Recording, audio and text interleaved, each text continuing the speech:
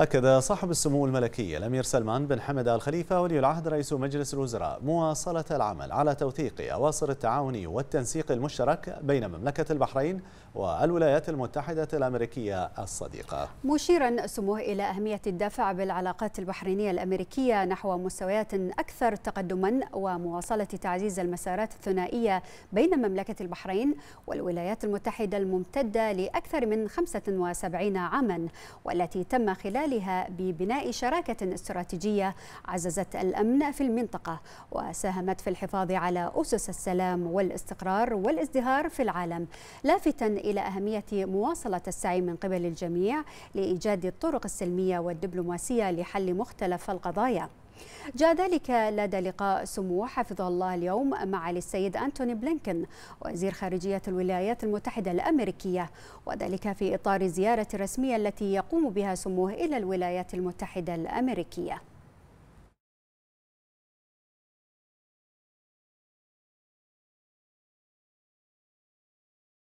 Well, good afternoon, everyone. It is a true pleasure to welcome the reference to Washington, but I really should say back to Washington. I think you probably spent as much time here, including as a student at American University, as any of us have. So this is almost a second home, and so we're so pleased to welcome you here, to welcome you back. It is evidence of, when we were just talking about this, an extraordinary, long-standing partnership between Bahrain and the United States, going back 75 years.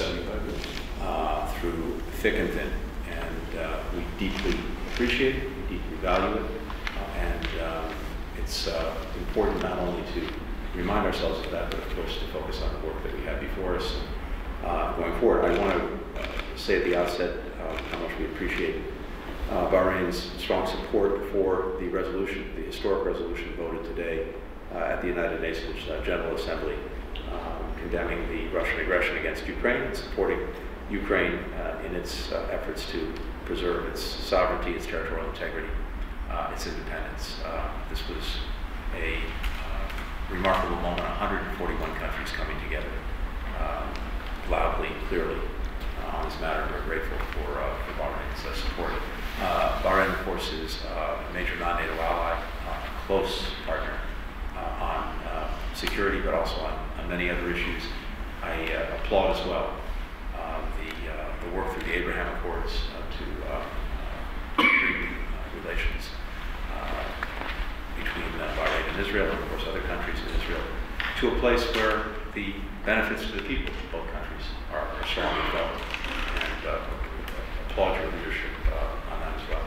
So we have a lot to talk about. There's a lot going on in the world, a lot going on in the region, and it's really good to have you here to be able to pursue our conversations. Welcome.